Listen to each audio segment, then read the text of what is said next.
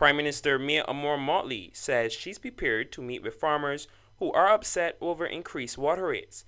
She, however, cautions that while a case could be made for debt forgiveness on the arrears owed for water, it was untenable to maintain agricultural water rates at the 66 cents per cubic meter within a water-scarce country. During the financial statement and budgetary proposals in March, it was announced that a fixed water rate of $1.80 per cubic meter across the agricultural sector would be introduced effective May 1st. While this was considered a big win for farmers who get water from the Barbados Water Authority at a commercial rate, it represented an increase of $1.20 for Bay DMC farmers.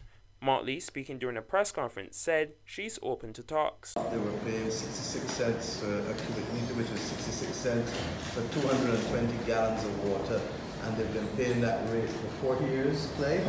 I don't know that any other rate that you have been paying for 40 years that has not been adjusted at some point in time. But equally, the government remains willing to meet with them and to listen to them. There may well be a case for us to forgive the debts. That may be true. But we cannot in today's world believe that one of the 15 most water-scarce countries can continue to keep water rates at the same level that they were 40 years ago without reference to the fact that every price has increased upon us, and without reference to the fact that the groundwater crisis that is upon us is also as a result of the climate crisis. We have to drink water as a country. We have to use water as a country. And if we want to do that, we have to make sure that water is first available.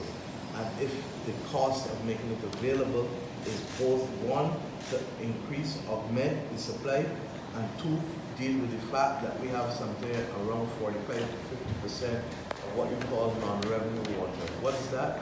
Fancy language for the simple fact that for every gallon of water that you pump, or let me put it another way, for every 100 gallons of water that we pump, we're losing 45 to 50 gallons in the pipe and leaks. That's our reality. So I'm more than willing to sit with the farmers, as I'm sure the Minister of Agriculture will,